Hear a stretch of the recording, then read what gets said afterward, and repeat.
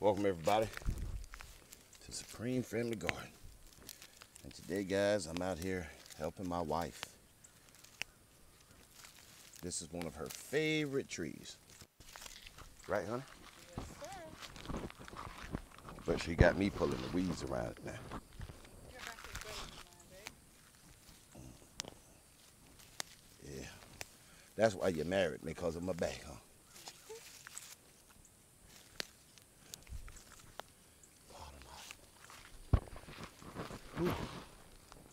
I'm gonna have to probably edge that. And guys, we bought this. They were in 2-gallon pots. How long we been here? 11 years, 10 years, something like that? 11. 11 years. And look at this. And I've cut them back, oh God, like down to about 3 feet. And once I pruned them back, beautiful.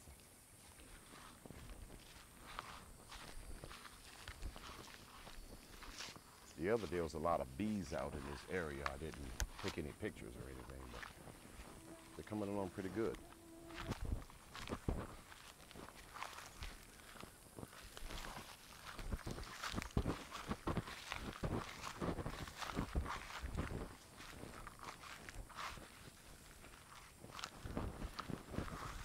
Look at this, we even got sweet potatoes growing over here.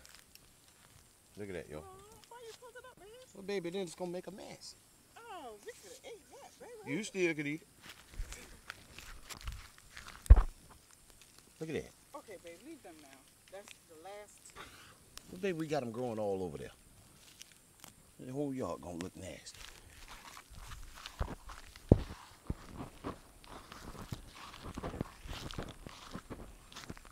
Isn't that something?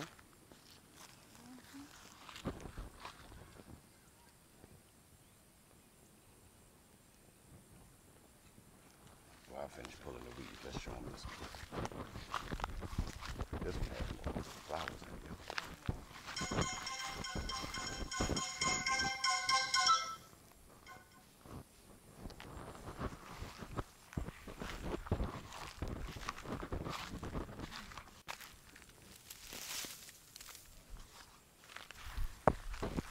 And guys, if you're wondering what do we feed these, compost once a year, a light layer of mulch around the base, that's it. As the tree grows, just expand, let's say every year about a foot out with mulch. There you have it. Doesn't take a whole lot. But while you're starting to grow them, water. And if you're not, I mean, it's a regular plant, just a 666 or 10-10-10 fertilizer 3 times a year, and not much to it. First few months, definitely a lot of water, and they grow like crazy, and they're beautiful. Now, what I'd love to add to our landscape is to get the pink and what's the other color? Oh, baby? no, I like that deep plum, that real deep red. Yeah. Yeah, that's my favorite. Yeah, it look nice there, ain't it, Yeah. baby? Sure is beautiful. It is. Just think how pretty the red and white will be together. Or we could stagger it off, like say one here, then we go here, and on down. That way you have your little island. But again, guys, just little things like this that brings tranquility to one's landscaping. And makes your wife happy.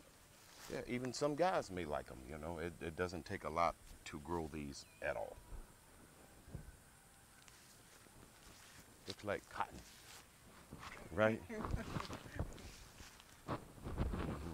All right, guys, we just wanted to show you that today.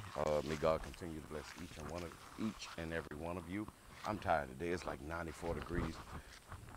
I'm hot and I'm sweaty and I'm hungry, and she did make that fried chicken last night. She made some bison burgers. I ate them, but that's not what I wanted. It's the truth. You can't tell the people that you fried no chicken last night, because you didn't. Not even air fried. You was tired, and I'm out here pulling these damn weeds. Dinner was already planned. It wasn't planned. You cooked it when I came in there. But anyway, we got another video. Let me hurry up and do it before it gets dark. May God bless each and every one of you. Grow something.